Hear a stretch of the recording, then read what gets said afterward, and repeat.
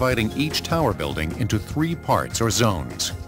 Each zone would have its own lobby, and people would be able to transfer from express to local in the 2nd and 3rd zones. Initially, the idea was almost shot down.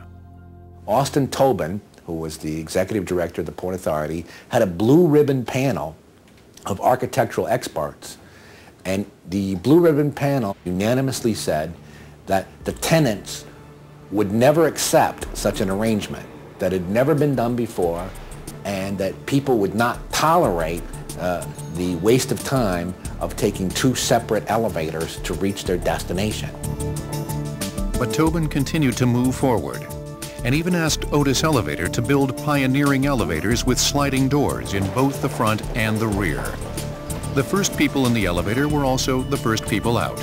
As it turns out, people readily accepted it because the truth was that this system, even though it involved 2 rides, the express ride and the local ride, actually saved time and resulted in a shorter wait. We're essentially 3 buildings stacked one on top of another. A unique concept now used in numerous other super high-rise buildings around the world, whether it be Shanghai or Malaysia, but very innovative at its time.